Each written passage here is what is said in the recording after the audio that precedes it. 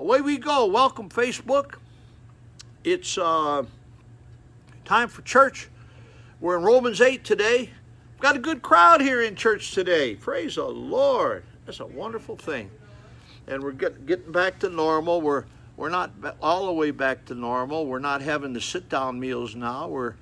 But we're providing food, take along and things, and we're doing what we can in the midst of it. You might believe half of it, you might not, but we try to get along with folks. It's a little pathetic when the same doctor is saying one thing one day and something else the next day. You know, I kind of take that with a grain of salt, like I did with my teenagers when they lie to me, you know. Like Judge Judy said, my favorite people, Judge Judy, once you lie to Judge Judy, you're through. You're through. She ain't gonna believe a word you said. Now, I'm not that. That's the way she is, Judge Judy. You know what Judge Judy says? Do you know when a teenager is lying? Every time they open their mouth. That's from Judge Judy. She must know something.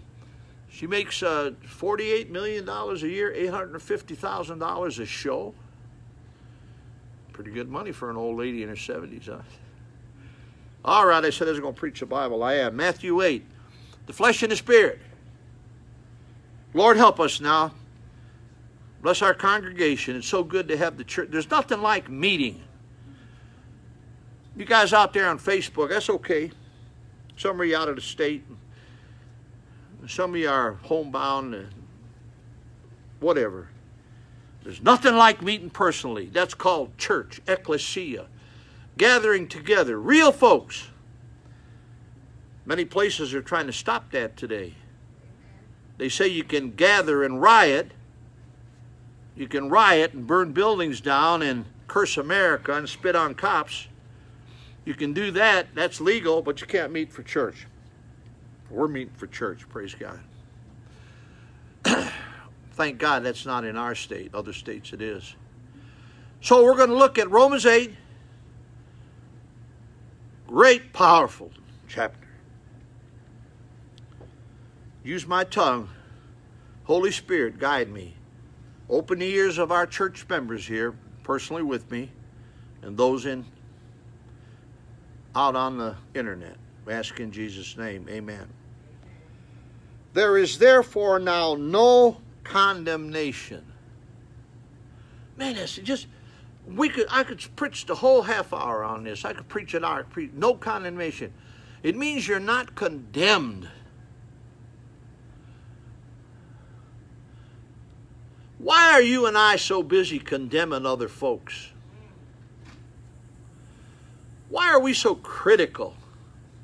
You know, the Bible says in another portion of Scripture, judge not, lest ye be judged. The Lord is the judge. The Lord Jesus Christ. I'm a little sick and tired. These Pharisees that looking down on people and condemning everybody, bringing accusation against them. You say, well, it's true. I believe what Grandma said. You know what Grandma said? If you got nothing good to say about someone, don't say anything at all. That's like Doris. I visited her a couple of days ago. I took my grandson over there to visit her. She likes my grandson. He's a very likable guy, Andrew. He's been helping me work last couple of days. He's a good kid. I like him. It's hard to fight the world. He goes to that Devil's College. I said the Devil's College in Tallahassee, Florida State University. Party school, drunkard school, sex pervert school. My 22-year-old grandson got to go there. Doesn't have to. I fought it tooth and nail from the first day he went. He made this comment to me. I'm going to put it on, I'll tell it anyway. He said, college, we were working. He says, Papa, he calls me Papa. Papa, college is good. I says, what do you mean?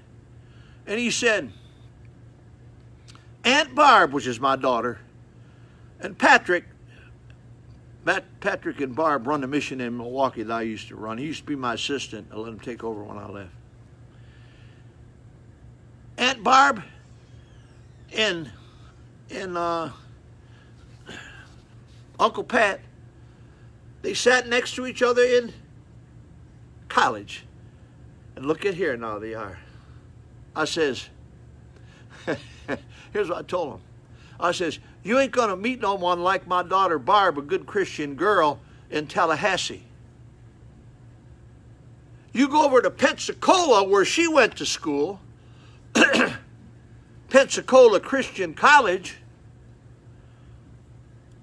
then you'll find a good Christian woman. You sit down there. You know what? At Pensacola, when my daughter went there and Patrick went there many years ago now, it's a beautiful college, beautiful campus. If you're ever in Pensacola, make sure to stop at Pensacola Christian College. A wonderful place. Wonderful. They turn out wonderful people. And they had little benches. They had a beautiful campus. The reason they have so much money is that they have Abeka Books. They supply the books, the reading material for most Christian schools in America and around the world, actually. So they have a cash cow with them books so that you can get into the, if you're a preacher like I was, you can go cheaper, and if you're smart, you can get a scholarship, and shit didn't hardly cost her nothing. You know, it didn't hardly cost her nothing, but you know what? She paid for it. Why didn't you? She's trying to teach you something. People got to work. I give them help. Yeah, I didn't say I didn't give them help. I do once in a while, but I'd rather have them. You know what my grandson's got up at Florida State? A bunch of bills,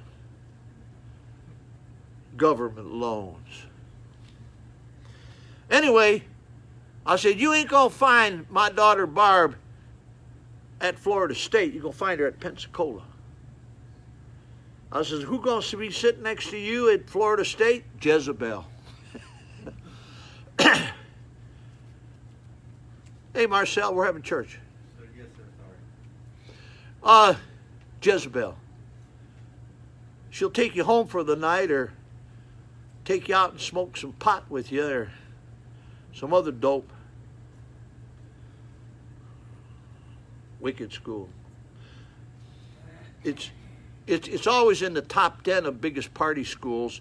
Makes one often. Therefore, there's no condemnation to them which are in Christ Jesus, who walk not after the flesh, but after the Spirit. A Christian ought not to go to Florida State University. There's preachers that disagree with me. I have family members that are preachers that disagree with me. They say you can influence them. No, they drag you down. You don't pick them up. I believe Christians should go to Christian schools. I'm glad your girls go to Christian school. Yeah. All of my kids, they went to Christian school. Why? Because it's the right thing to do. Because you can't have education without God. Don't forget that. You can't have education without God. These secular, they'll teach you communism. They'll teach you free sex. They'll teach you no limits on dope and then you if you dare say anything, you at Florida State, you can't stand up in a class and say anything against it. They'll shut you up or throw you out. They'll flunk you for sure. That professor will flunk you for sure, unless you take his foolishness. No condemnation, which are in Christ Jesus. Are you in Christ Jesus today? What does it mean to be in Christ Jesus? What do you think? What does it mean? Got any idea? What does it mean to be in Christ Jesus? It means to be saved. It means to have that you're a new person. Old things are passed away. Behold, all things are become new. You're a born-again Christian. Your life gets straightened around. Now, I'm not, and don't come around telling me that I know something about David and I know something about Lisa. Yeah, and I know something about you, and God knows a lot more about you. Don't come pointing fingers at anybody. I'm glad I made a little progress. Are you glad you got saved out of something that made you a little bit better? These precious couple here that used to live in sin, I married them. Did I marry you in this church or the other church? This church, yeah. Married in this church. And they work, had a place all these years, got a new car. Why they got a new car and I don't? Because they work and you don't. Amen. Well, that ain't Christian. That's as Christian as you can get. The Bible says if you don't work, you don't eat. That's what the Bible says. Here's one of the hardest workers we got on the front row here. This guy's up. What time do you start your job in the morning? I go to McDonald's in the morning for coffee about 4:45. 4:45. Yeah. He gets a cup of coffee, then he's starting work. And he's a hard worker. I've seen him working. And he's a generous person. Generous person. He brought me some tools today. But he's a hard worker. Work is good. Well, I know you always give people stuff. And that's good. But being a hard worker or giving stuff away, it won't get you to heaven. I'm just saying that. You got to be born again. Being good is good. Problem is, there's a lot of Christians that say they're Christians that don't work, and they're not givers or takers. Some people, every time I see them, you know what I see? I see their hand held out. Gimme, gimme, gimme. Pastor, let me tell you this long, sad story. I was coming back from Oregon. No, I'm not going to get into that.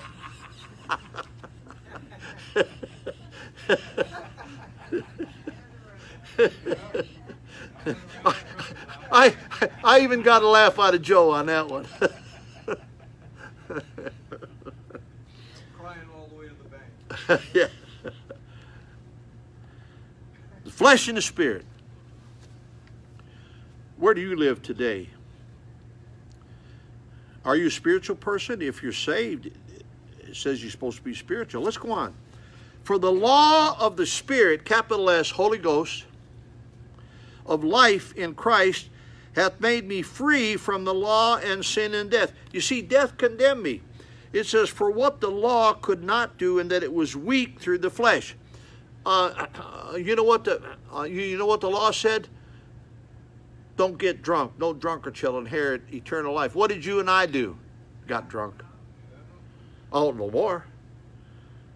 I ain't had a drink since I've been saved, April 4th, 1969. But I used to get, see, because the law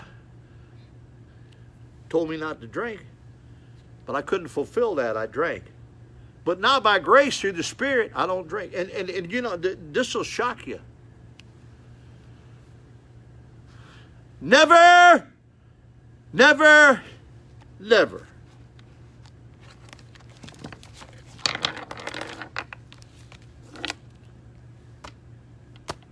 Hand on this big Bible. Never, never, never. Since I was saved, April 4th, 1969, have I wanted to drink. Never. Never once. And I could sit down, drink a whole case of beer by myself. Now, don't get me wrong. I didn't do that every day. I'm not like some of you. You got to have it every day. You're drunk every day. And every time, I mean, you're good work. I got a lot of people come this way. They're good workers. Hey, Marcel, please, come on. Let's forget all that. What do you look at? Okay, well, what I want you to focus on now is what I'm talking about. You want to teach them the Bible later? Teach them later. Well, just listen to me now. This is about Romans 8, and I want you to listen. You want to be a Bible teacher? Do it on your own time, not on my time here. So that's why I hate people coming to church and then they're going some other way and they're going through that. Just pay attention. When I'm looking down at the Bible, read and stick with me, because God's having me say this for a reason. It's going to help you. You might have some other stuff, and it might be good. Might be better than what I'm saying, but this is the deal right now, so let's stick on it, huh? So, how'd that happen? How could it happen to me? Through the Spirit of God by faith. How many of you say, I'm a saved person? I'm a saved person. Have we got any saved people? We've got a few. Okay, I'm saved. Good. The rest of you can't raise your hand. You need to get saved today. Because if you don't, you go to hell.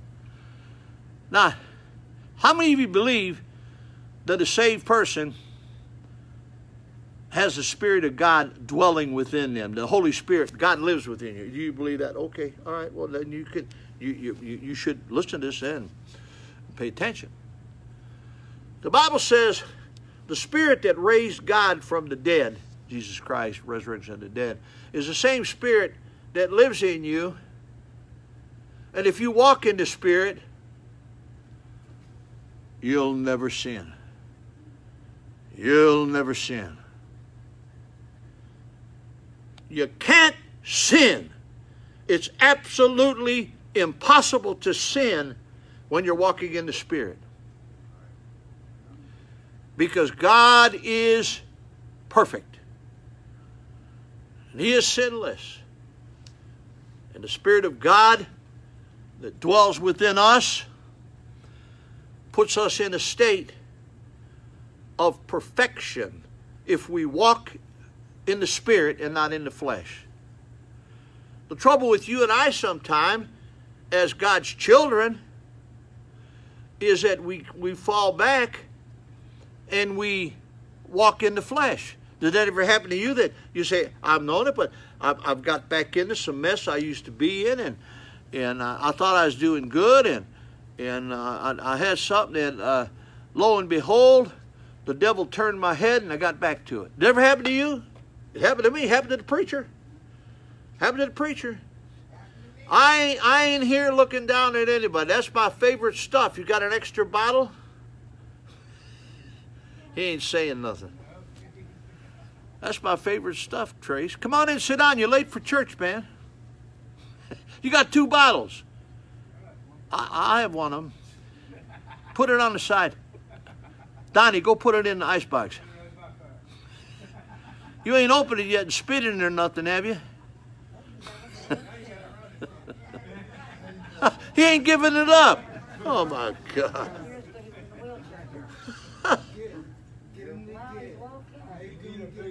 All right, keep your old Lipton soda. All right, now he's trying to take the service over. Sit down before I hit you with your stick. Sit down, Trace. Okay. All right, he's a showboat. Don't pay no attention to him. I'm going to make you sit in the back row again. Sit down, sit down, sit down. All right, let's get back to it. So the Spirit, you walk in the Spirit, you won't fulfill the lust and desires. We're getting a good crowd today. This is good. I'm excited. I like people to hear the Word of God. You don't have to sin. 1 Corinthians 10:13. 1 Corinthians 10:13. It says that there is no sin. How does it go? I got it. Come on, old man. Let's get in here yet. There is no temptation taken you, but is common to man. Well, got it. But God is faithful, and will not suffer you to be tempted above which you are able, but will with the temptation make a way of escape. I should tell you what Trace had. He had on his Facebook today. He had a dope pipe on there. That was a dope pipe. Don't tell me. I put right on the Facebook. I says, "That's a dope pipe, Trace." Do dope pipes, they stand and they got a thing coming out the side of it and you suck on it or something? Isn't that a dope pipe? Huh? The dope pipe looked like to me. I see the hippies sucking on them. Is that a dope pipe or not? Yeah. You took a picture of it. You put it on Facebook today. Medicine. Yeah, medicine. Oh, Messenger. Oh, no.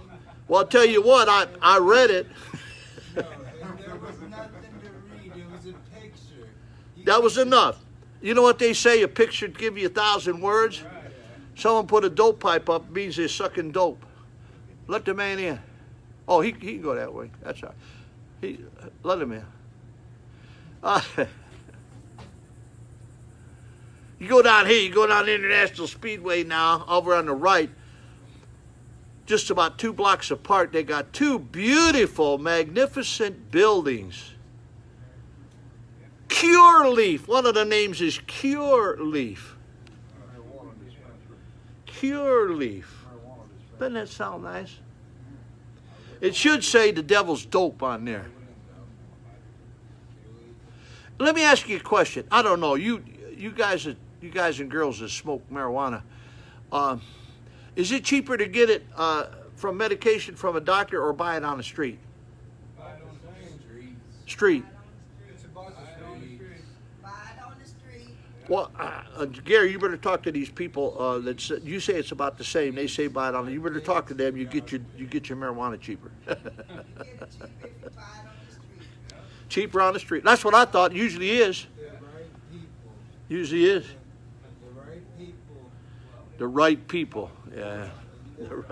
That's all the devil's people out there smoking dope. I will show you seeds. Trace, I don't want to hear nothing. Grow marijuana. All right, let's go on with the scripture.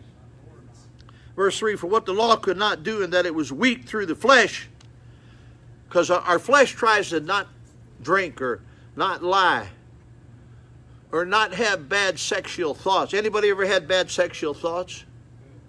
A couple honest people in the building. The devil uses sex more to drag people down than anything. Anything. Sex. Yeah? You don't have to be overcome by it. There are no temptation taking you, but is common to man. But God is faithful, will not suffer you to be tempted above which you are able. But with the temptation, make a way of escape that ye may bear it. Amen. Glory to God. Verse 4, that the righteousness of the law might be fulfilled in this, who walk not after the flesh, but after the Spirit. You got to go after the Spirit. How you going to watch after? You got to be in this. Like I told I work with my grandson all the time. He's with me yesterday working last couple of days. I says, I told him this morning what he has to do. You stay in touch with me. I says, when you go back up there's a few Christians in Tallahassee. I don't think a whole bunch. But you got to get with Christians. And I said, we got to study. And I'm going to study this, Romans 8 with him. We studied it yesterday. We studied it for about an hour yesterday, Romans 8, what I'm preaching on today. And I want to teach them. And I sent them. How many of you ever heard of the Bible teacher, G. Vernon McGee, Through the Bible? Has anyone ever heard of him? Oh, he's good.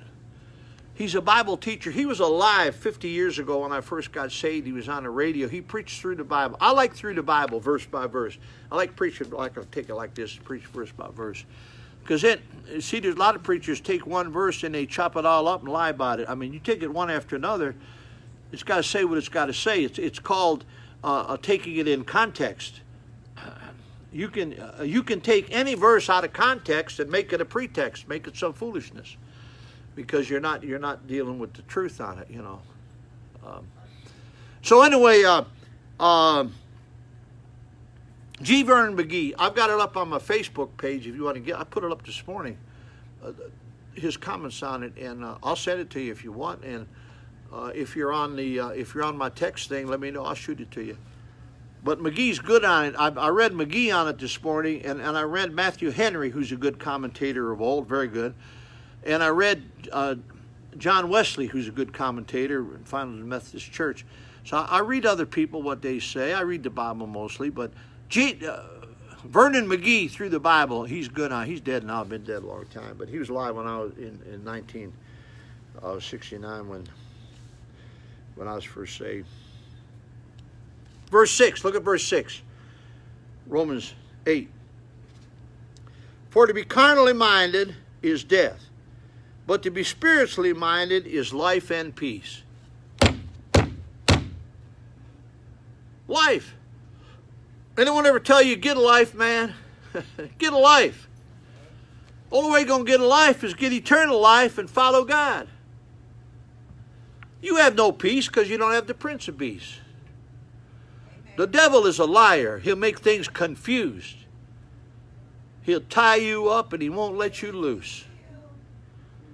Because you got to walk in the Spirit. In the flesh is bondage.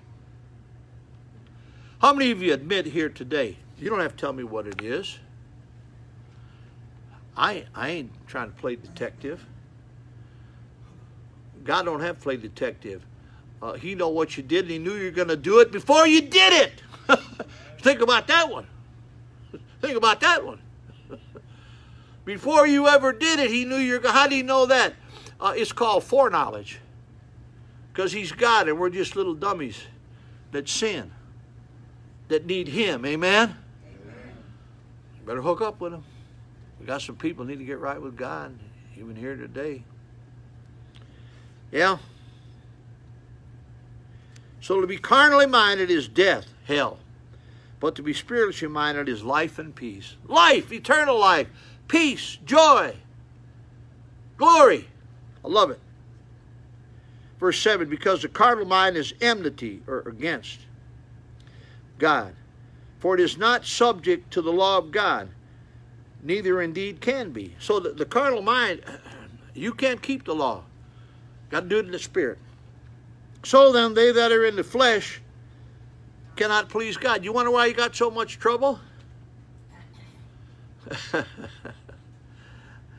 Why do you and I do such stupid things? I'm not going to pick on anybody. I just mentioned myself, too.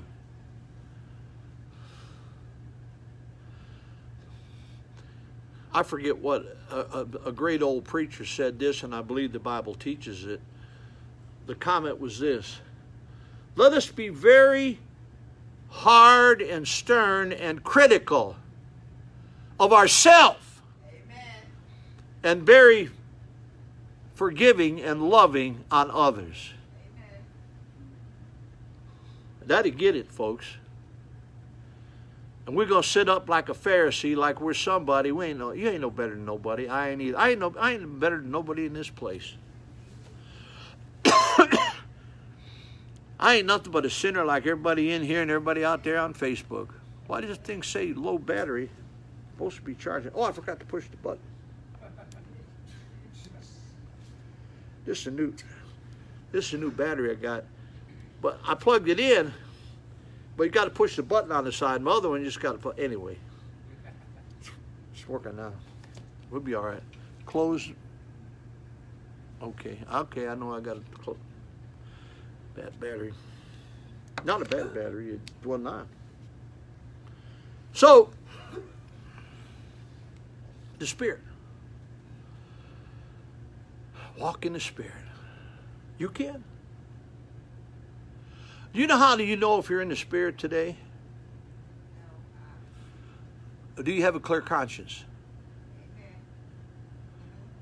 Do you have a clear conscience? Do you have a clear conscience with God? Now remember, he knows everything about you, beginning and end. Knows everything you think or do. So do you have a clear conscience with God and your fellow man? Then you got peace. See, you got too much junk in your trunk. Like, who said that? I forget. Oh. I hate professional sports now. All this mess they got in there, but it was fun. I thought it was funny. It was it was back when Dennis Rodman played for Detroit, and I was a big fan of Detroit. And he was asking them something. They're asking, you know how Dennis Rodman, he really went weird, but he's a fairly, I wouldn't say normal guy, because I don't think none of them basketball players are normal, but they asked about Michael Jordan. Something about, what was Michael Jordan, could he do something one-on-one on Michael Jordan? Ask him. But usually these guys are pretty, could you beat him? And he shook his head. Nope. Why couldn't you beat him? And Dennis Rodman says, he got too much junk in his trunk. And of course, Michael Jordan, I think, this is debatable, but if he wasn't I think he's better than LeBron James. I don't want to get in a fight with you about basketball players, but Michael Jordan was the deal as far as, I mean, he had it all. When there was 2 minutes to play and you were 10 points down, Jordan will win it for you. LeBron can't. I'm just telling you, just check statistics on that. I'm out of it. I used to be a sports junkie. I knew all about all the sports. I wouldn't watch a one of them now, and it's a mess. And anyway, stick to the Bible. But I used it in the vernacular of the world.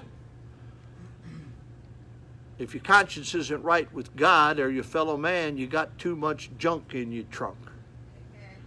And when I say junk, I don't mean good junk like Michael Jordan had about basketball. He could do anything and everything.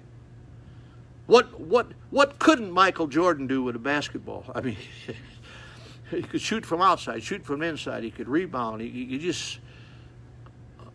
had no weakness. Had not a weakness. LeBron has a weakness. He can't win in the end. That was Jordan's strongest point. All he said was, give me the ball. Give me the ball. And he'd get it done. He has some good basketball junk. But that junk you and I got in our trunk, it ain't good. It's sin. I'm clean right now. Been for a while. How do you keep clean? You check in every few minutes. You hear me? If you feel kind of squeamish a little bit, if you're a real Christian, I say if you're a real Christian, if you have the Spirit of God dwelling in you, God will tell you there's something wrong.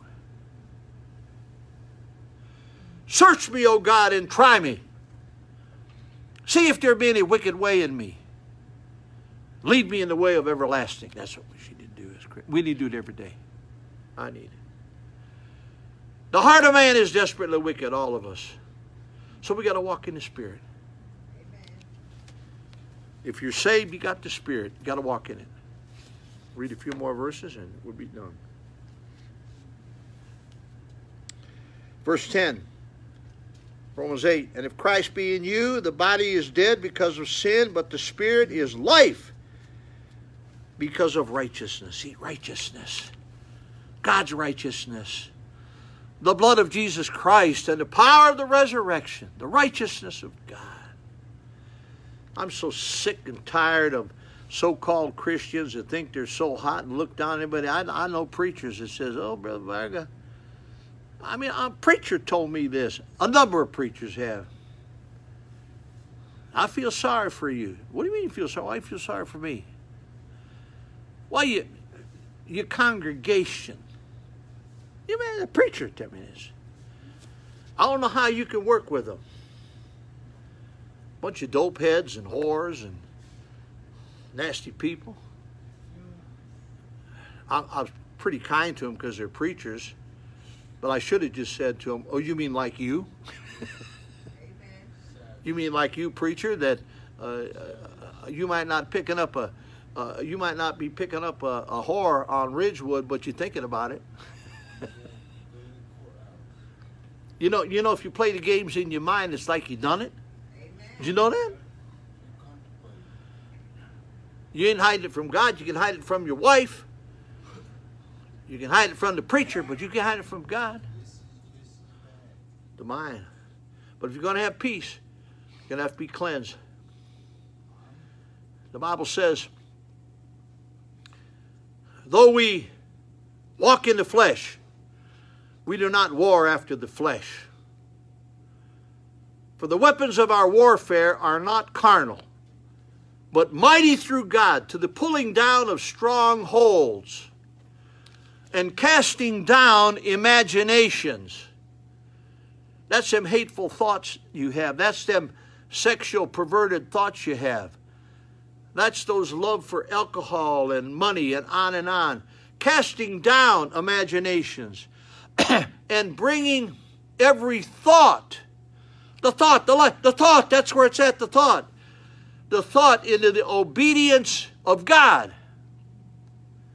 and bringing every thought into the captivity of Christ. What do you think about that? 2 Corinthians 3. Yeah, that'll get it, won't it? You don't have a clear conscience. Maybe it's because you've never been saved. Maybe it's because you're backslidden. I don't know. I'll tell you this. I stay right with God. I ain't nothing. I've taken my hand the last few weeks, put my hand on the Bible, and says I'm right with God. I ain't hiding nothing from God because I can't hide nothing from God, and I'm not hiding anything from you. And if God shows me something where I'm wrong, I'll repent of it. I'll confess it, and I'll apologize to you. God wants us to love folks and do right. I was going to say something, but I ain't going to say that. Listen, listen. Do you have the peace of God that passeth all understanding? Can you sing the song with me? Nothing between my soul and my Savior. You see, sin gets between our soul and our Savior. The Holy Ghost lives in us if we're saved. But we need to cleanse our heart. The psalmist David said in Psalm 51, renew in me a right spirit. That's what the psalmist said, yeah. Create in me a clean heart. A clean heart is a heart that has confessed sin. What junk you got in your trunk? What kind of hatred do you have? What kind of bad thoughts? What kind of lust for drugs do you have? What is it? What is it? What is it? You're not going to have peace until you cleanse through the blood of Christ as a lost person or as a backslidden Christian. Lord, thank you for my dear people. Nice crowd today. Thank you, Lord. I love to assemble with the believers. Thank God. Bless us, Lord. Those that aren't saved, you know it. You're on Facebook. You're here in church. You know you've never been born again. You know you never repented. You got to repent. If thou shalt confess with thy mouth the Lord Jesus, if thou shalt confess with thy mouth the Lord Jesus, and believe in thine heart that God raised him from the dead, thou shalt be saved. For with the heart man believeth unto righteousness, and with the mouth confession is made unto salvation. Romans 10:13 says, whosoever shall call upon the name of the Lord shall be saved. Get saved today. You know if you're saved or not. Turn from your sin. Repent. Pray this prayer with me. Dear Lord Jesus, I believe you died for me and shed your precious blood on Calvary's cross. Rose from the grave the third day, the best I know how, with an honest heart. I turn from my sins, receive you as my Savior. Thank you for saving me right now. Thankful for those that have prayed that. Now you that are backslidden, we all get backslidden somewhat. 1 John 1:9 says, if we confess our sins, he is faithful and just to forgive us our sins and cleanse us from all unrighteousness. That's from saved people. What's your sin? What's that junk in your trunk, Christian? Confess it now. Turn from it. Be clean now. Be clean. Be clean. Confess it right now. God's listening. Say, Lord, be merciful. I've been harboring this. I've been living with this wickedness as a Christian for days, for months, sometimes for years. I repent. Cleanse me. Give me peace. Give me joy in my heart. Give me a clean heart. Only God can do it. Only his Spirit. Thank you, Lord, for our gathering. Thank you. Work in hearts. In Jesus' name, amen. Amen. Now listen.